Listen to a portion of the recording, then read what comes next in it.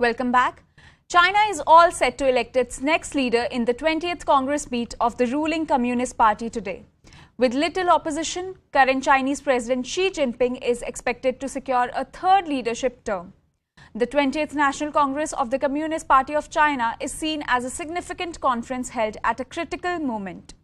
The conference will plan out the goals, tasks and major policies for the party and country's future development and has drawn the attention of the international community. Meanwhile, Beijing is on high alert after rare protests denouncing Jinping took over the capital and Chinese social media. The protests also slammed Jinping for his stringent COVID-19 policies. Our managing editor Zaka Jacob takes you through the entire process of CCP, from decisions to be taken to future roadmap. Take a look. On the 16th of October this year, China's governing Chinese Communist Party, the CCP, will begin its 20th Party Congress. Now, this is a once-in-5-year exercise when there is endorsement as well as review of the party and government's work and charting the way ahead. But once every 10 years, the Party Congress meets to elect a new leadership. And that's been the case since 1987, when Deng Xiaoping became the leader of the Communist Party and the president of the People's Republic of China. But this year's Party Congress is going to be different. There will not be a change of leadership. Instead, there will be an endorsement of Xi Jinping's rule, and the Supreme Leader of China is expected to secure an unprecedented third term. Now, most party congresses last about a week or so typically, and so it will be this year. The current Congress completes its 5-year term. More than 2,000 members of the Party Congress will take part in the selection of new blood for the party's Central Committee. The Central Committee has more than 200 full-time members and about 170 alternate members. Together, these 350-plus members will decide the future leaders of China. Some of the Central Committee members will be promoted to the 25-member Politburo. There will also be likely some new faces in the 7-member Politburo Standing Committee, or the PSC, which is the party's most powerful organ, the highest decision-making body within the Chinese Communist Party. So the question is, who is going to make the cut and who will not? Is a third term guaranteed for Xi Jinping? Where does this leave him in the pantheon of Chinese leaders since Mao Zedong? What changes can we expect in the Politburo Standing Committee?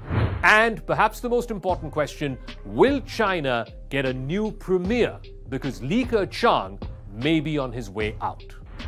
Now, when we talk about succession in the Politburo Standing Committee, we should not conflate and treat all the candidates the same, but separate them into 3 groups because they enjoy different levels of privileges. Sitting Politburo Standing Committee members enjoy more privileges than who are aspiring candidates from the outside because of the Standing Committee rules.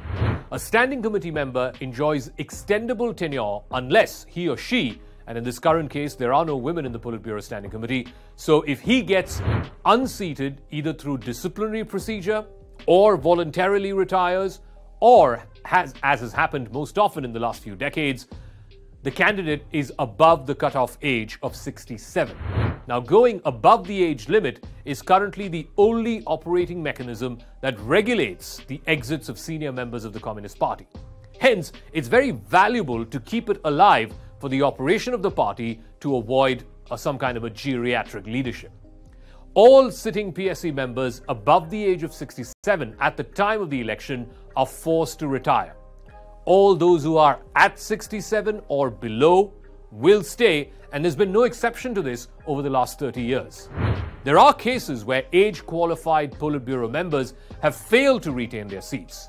But that is an aberration, and that doesn't necessarily contradict the age limit rule, because they don't have the privilege of Politburo Standing Committee members, and age is not the only factor that regulates the exits of these members.